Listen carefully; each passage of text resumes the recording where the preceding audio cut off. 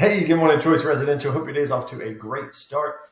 So if you need to generate more leads, I've got a surefire way for you to do that. So as you know, success in real estate is predicated on building relationships and having more real estate related conversations with people. And so maybe you feel like you don't know who to call, you don't know who to contact, you don't know who to meet and have conversations with. Maybe you're brand new to the area, and so you just don't have a sphere of influence here. So how do you go have real estate conversations if you don't know anyone?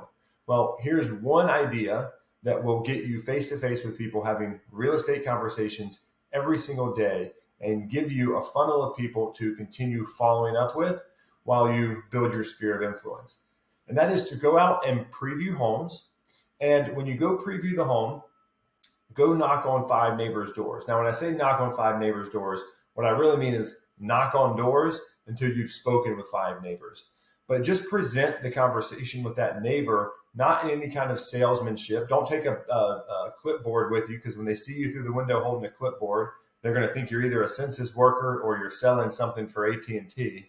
So just go up to the house. Maybe you pull up in front of their house, you park on the street, leave the car running, open your door, and you can actually leave your car door open.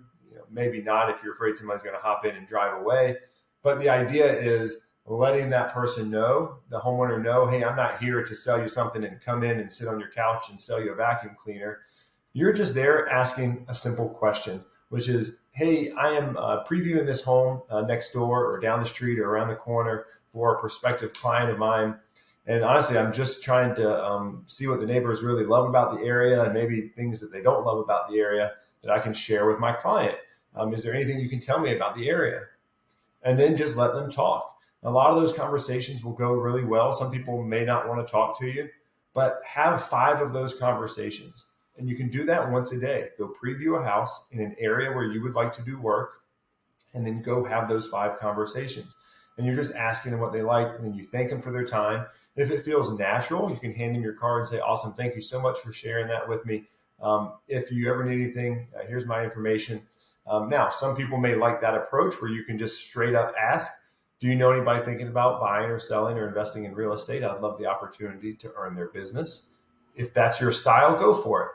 Otherwise, you can just have the conversation. Don't ask for any business, but you go home, you write down the address, you look up in the tax record who owns the house, who lives there, and then you send them a personalized handwritten note thanking them for taking the time to talk with you.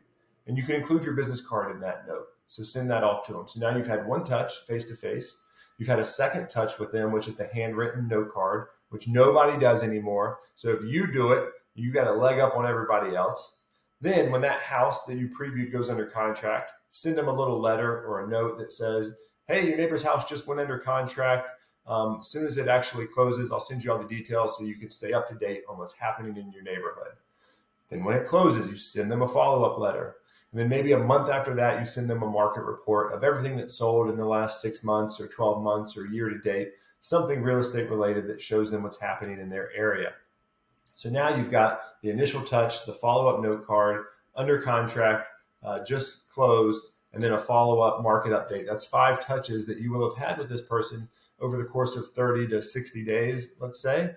And from there, you can start maybe having monthly or quarterly follow-ups. Little things like vendor recommendations, home anniversary letters based on when they bought their house, updates what's happening in the mortgage industry, just little real estate related updates, not recipe cards, not football calendars, but real estate related updates, because you haven't formed a real relationship with this person yet. So you want to keep driving home the fact that you are a real estate expert so that when they have a need, you're the person they're going to go to.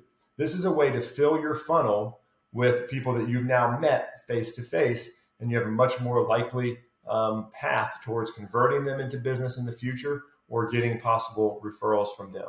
If you keep doing that, I promise you, as you add these people to your database and you consistently follow up with them, it is absolutely going to convert into business. You just continue to find ways to add value to those people.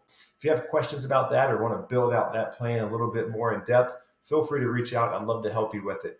Otherwise, until next time, take care.